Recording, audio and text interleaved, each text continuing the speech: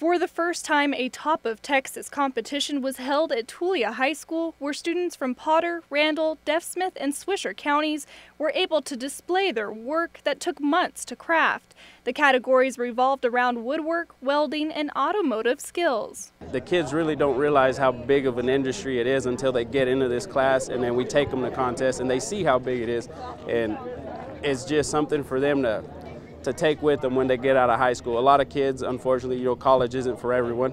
This is a trade you can take, and it can take you places you've never been.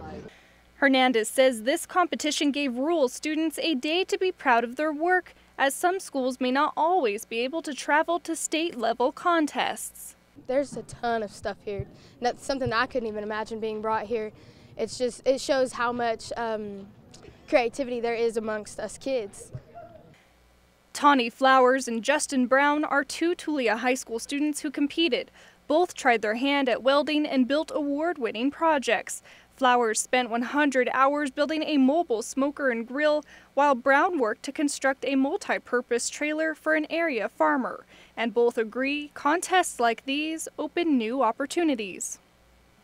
It'll kind of give you different options when you're looking for different careers, and it'll give you different options. You can get certified in many different weldings. You can do all kinds of stuff in automotive, and it can kind of just widen your range of careers after graduation.